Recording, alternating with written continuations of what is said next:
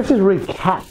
Sketching polynomials. So we're looking at polynomials. We did, of course, look at this earlier in the year when we were talking about sketching different functions in general. But just a reminder, things to look for when we're drawing our polynomials. The y-intercept is, of course, the constant. Same as in the linear function. So if I've got something like this, and I don't need to expand the whole thing out, I just look at the constant in each of those. I've got 1 times -1 cubed, which is -1, times 2 squared, we're up to -4. We can plot that in. The x-intercepts are the roots of the, well, remember the subtle difference? Yeah. The x-intercepts are the roots of the, which one? Roots of the equation, zeros of the function. So let's find those. Nice, and it's factorised for us, so we can see them straight away. We've got that one at -1, and there's one at +1, and another one at -2. But we know that. As we're out at the extremities, it will act like the leading term.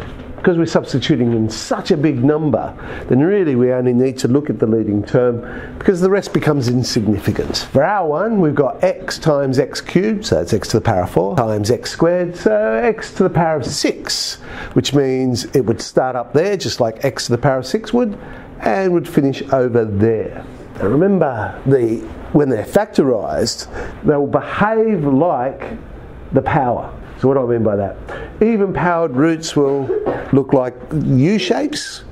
Higher the power, flatter at the base, steeper at the sides. Here we have an even power at x plus 2. So over there at -2, we know it's going to have some sort of U-shape there. The odd power roots, other than the power of 1 of course, odd power roots will have that inflecting shape. So over at +1, it will look like a cubic. We know it goes through there. So we've got to go through all these points. Got to start up here. There we go. Now the actual location of this vertex, now that we've done a little bit of calculus, we could work that out because we know at that point the tangent would be horizontal. So we could solve the derivative equals 0. We could get the x value and make that even more accurate. Well, can't make it even more accurate, that is the graph, but sketch could be a bit more accurate. If it can be completely factorised, so it's a perfect cube, quartic, whatever, then it's just going to look like the basic curve, because that's what we've got, the basic curve shifted. This one here though, okay, let's draw it in. There it is. So let's go over all those features again. First thing was the y-intercept. The y-intercept, -1 to the power of 4 is +1.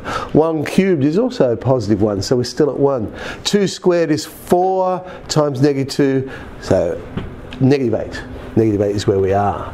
Our x-intercepts 1, but it will be to the power of 4, so we have a U shape, but being the power of 4, a little bit steeper at the sides, flatter at the base. X plus 1 cubed is going to come through as a cubic at -1.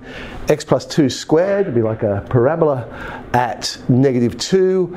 And x minus 2, power 1, which is going to be like a linear function, so it goes straight through. We know that the leading is x to the 4, x cubed, so that's 7, x squared, that's 9, x to the 10. Now it starts up here, finishes up here. There is our picture. Again, we could find exactly those 3 turning points by investigating when the first derivative is equal to 0. When is that tangent horizontal? A quick little recap there of sketching our polynomials.